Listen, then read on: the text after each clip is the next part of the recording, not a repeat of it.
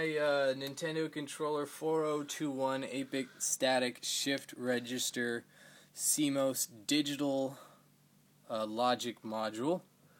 And so I have this Proto-modual all rigged up. Port A is the output, the bit outputs. B is the B is the latch in, and C is the clock in. And this clock light represents the data being sent out of port A. Now, let's see. I'll show you how I have this rigged up here.